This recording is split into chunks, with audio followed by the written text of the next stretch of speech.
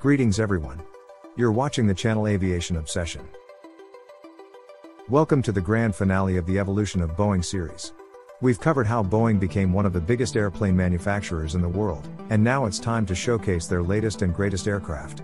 Get ready for a thrilling ride with episode 3.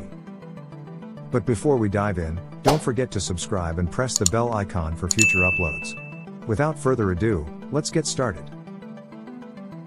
In 1982, Boeing launched its first wide-body twinjet, the 767. With computer-aided design used for over one-third of the aircraft's drawings, it was ahead of its time. It was longer than the 737 but not quite as large as the 747. It boasts a supercritical wing for reduced drag and a two-crew glass cockpit. The Boeing 767 has been one of the most versatile and successful airplanes in aviation history. It has gone through several models, including the -200, -300, and the latest -400ER.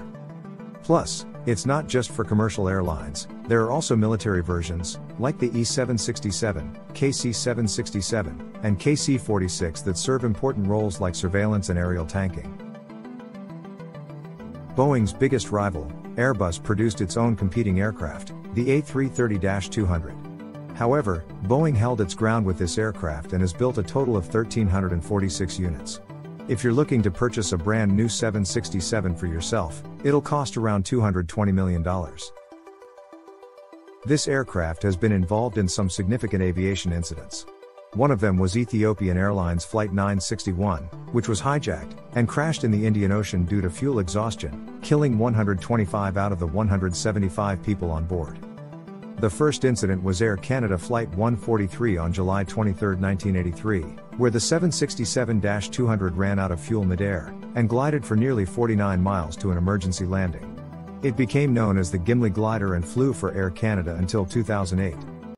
Introducing the Boeing 757, a sleek twin-engine jet that's 80% more fuel efficient than its trijet predecessor, the 727. With more power and a lighter weight, it can take off from shorter runways and soar to airports with hot, high-altitude conditions. And here's a fun fact, it was designed alongside the 767, so pilots trained on one could easily fly the other with a shared flight deck.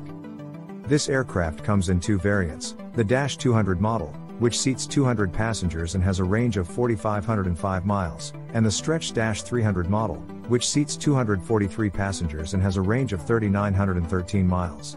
It's no wonder that it's been the choice for VIPs, including presidents and even Microsoft's co-founder.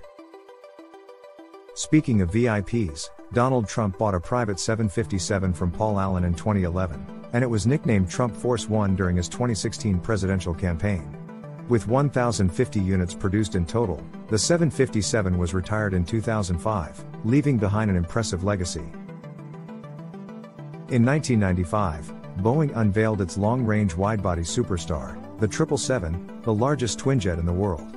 It filled the gap between the smaller two-engine 767 and the bigger four-engine 747. But what makes it so special is that it was the first aircraft designed with a lot of input from customers. In fact, 8 major airlines joined forces with Boeing in the development process and were dubbed the Working Together Group. The 777 also made history by being the first ever 100% digitally designed jetliner using 3D computer graphics, which saved a fortune in manufacturing costs. 240 design teams worked on nearly 1,500 design issues, and the whole program cost a whopping $5 billion. The aircraft is a spacious wide-body plane that can fit up to 386 passengers and fly over 9,800 miles. It has a unique look with its circular fuselage, blade-shaped tail cone, and huge turbofans. Inside, you'll find the Boeing signature interior, featuring larger overhead bins and soothing lighting. It has the biggest windows of any commercial airliner, measuring a whopping 15 by 10 inches. Competing with the Airbus A340 and the McDonnell Douglas MD-11 in its early days, the 777 now goes up against the Airbus A350 and A330-900. But with its impressive range and features, it continues to soar high in the skies. The original aircraft came in two lengths, the -200 and the longer -300. But wait, there's more.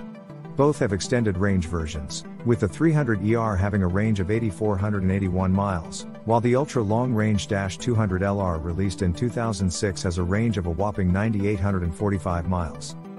It is the most successful wide-body airliner, beating even the legendary 747. Over 60 customers have ordered a total of 2,095 of these planes, and 1,678 have already been delivered. The most popular variant is the 777-300ER, with 844 planes ordered. It's also the most expensive, with a price tag of $375.5 million. The aircraft has been involved in 31 accidents, resulting in 8 total losses and 541 fatalities. Despite this, it is still one of the safest airplanes in history. One tragic incident was the shooting down of Malaysia Airlines Flight 17 in 2014 by a Russian missile. All 298 people on board were killed when pro-Russian rebels mistook the plane for a fighter aircraft. Meet the Boeing 717. Originally called the MD-95, it was designed as a smaller version of the DC-9 family. This twin-engine, single-L jet packs a punch with 2 Rolls-Royce turbofans, and it can travel up to 2,370 miles. It is perfect for regional routes. Although production stopped in 2006, this little plane is still making an impact, with 156 of them built in total. Imagine a plane that can fly non-stop from Perth to London at a speed of 593 miles per hour. That's the 787 Dreamliner, a wide-body twin-jet airliner designed for the 200 to 300 passenger market. It's not only fast but also fuel efficient, thanks to its electrical architecture, which is 5 times more powerful than conventional airliners. To speed up deliveries, Boeing even modified 4 used 747-400s into 747 Dreamlifters to transport the Dreamliner's parts. And with 3 models to choose from, there's a Dreamliner for every need. The 787-8 is the smallest, carrying up to 248 passengers at a price of $157 million, less than half the price of a 777-300ER. The -9 is a bit longer, at 206 feet, with room for 296 passengers and a range of 8,706 miles. As of 2018, the longest model was the 787-10. This airplane stretches 224 feet in length and can comfortably accommodate 336 passengers. It's also capable of covering impressive 7,284 miles. But these planes don't come cheap. The -10 model costs a whopping $338.4 million. However, with 90% of passengers exceeding their expectations, it's clear that the Dreamliner is worth the cost. Its large windows give passengers an incredible view, and it's designed to accommodate people with disabilities. Although the aircraft faced some quality control issues early on, it's now one of the most reliable planes, with a dispatch reliability of over 99%. Compared to the Airbus A330, the Dreamliner also has a lower operating cost per seat. It's no surprise that 1,510 Dreamliners have been ordered to date. While it wasn't all smooth sailing, the Boeing 787 Dreamliner has certainly made its mark in aviation history.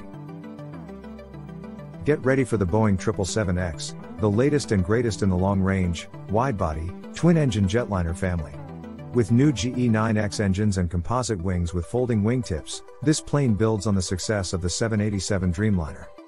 It comes in 2 models, the 777-8, which can carry 384 passengers up to 10,046 miles, and the -9, with 426 seats and a range of over 8,383 miles. With 320 orders already in, it's sure to be a hit. Scheduled for 2025, this plane is worth the wait. Boeing has come a long way since its humble beginnings in 1916. From military contracts to commercial airliners, Boeing has been at the forefront of innovation and has changed the face of aviation forever. Its evolution over the past century has been nothing short of remarkable, and as we look to the future, we can expect Boeing to continue to push the boundaries of what is possible in aviation. Thank you so much for watching. If you enjoyed this video, please press the like button and remember to subscribe to our channel. Don't forget to leave a comment below if you have any suggestions or a certain topic to discuss for the next video.